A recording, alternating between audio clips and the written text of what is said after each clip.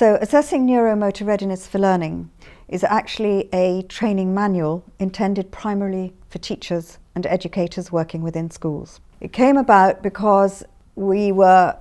starting to train teachers generally. They were going back to their schools and saying we cannot implement the clinical individualized program in school, and we need something that is shorter, is easier to use, and can be used with a larger number of children all at once. So it was really trying to find a solution to that problem that I extrapolated from our 2-hour individual assessment, a series of short screening tests which would enable a teacher to identify in 15 minutes, are there sufficient signs of neuromotor immaturity in this child or this group of children to say they are at risk of underachieving as a result of it, and can I do something within the class-based environment to help? So part of it is a screening test, one for 4 to 7 years of age, the other for children from 7 years and forever upwards. And then there is a developmental movement program that's been designed to be used with an entire class of children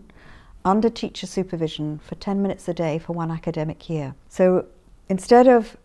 assessing a child in a clinical setting and tailoring exercises to the profile of that child, this starts at the beginning of motor development and takes the children sequentially through a program over the course of a year, so they can replicate that first year of motor development without having to pull one child out and make them different. And I have been very surprised by how successful it has been. I thought that it would always be the second choice compared to a clinical program,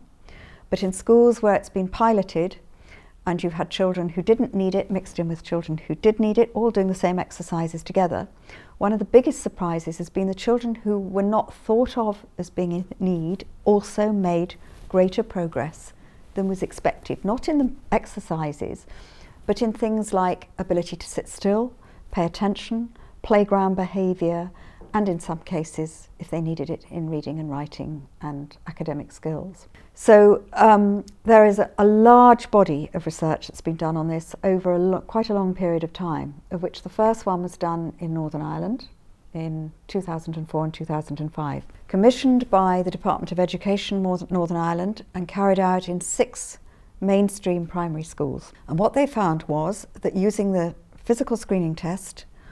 48% of the 4 to 5-year-olds and 35% of 8 to 9-year-olds had significant incidence of neuromotor immaturity. This is in mainstream schools where no other problems have been identified. They then compared the younger children's physical tests to educational assessments at baseline and found that there was a correlation between less mature physical skills and lower educational performance. Now, I was horrified 20 years ago when these statistics came out, because if they were in any way representative of the general population, they suggested that nearly half of children are not fully ready for school in terms of their physical skills at the time of school entry,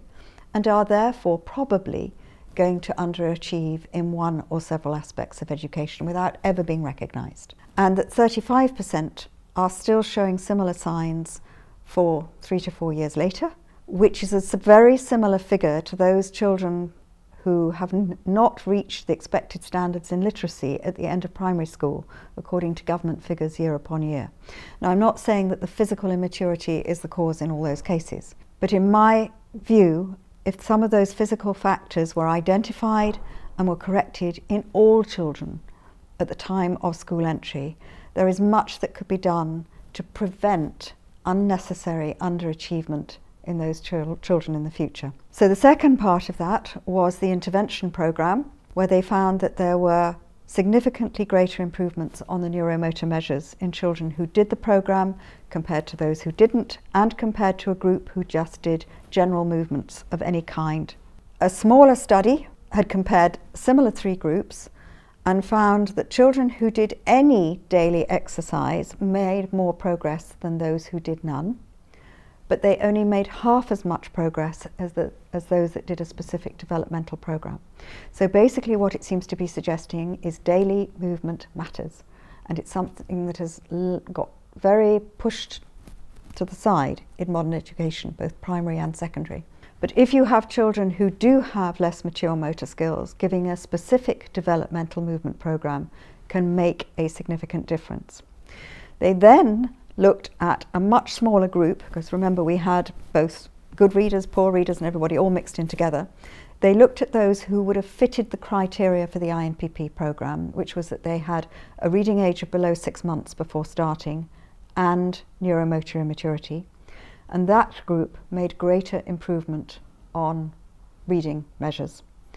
All children made greater improvement on one test of non-verbal cognitive performance, the Draw a Person test. So I think we can safely say from that sizable piece of research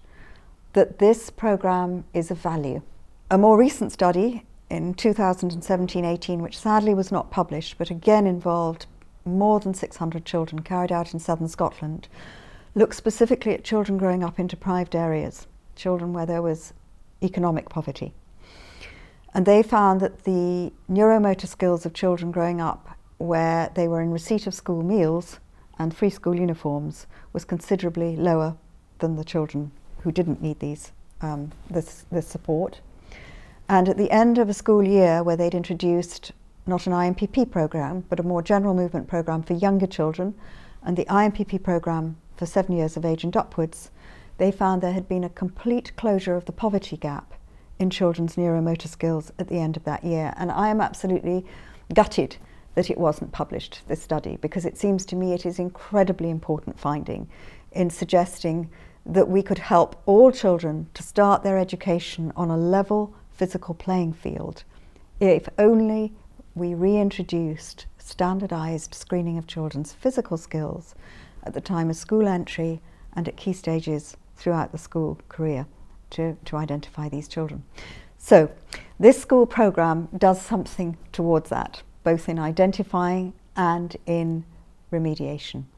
But it's primarily intended for teachers who will use it in a school setting with a whole class, and it's not aimed at parents to try and go in and select or guess which exercises to use.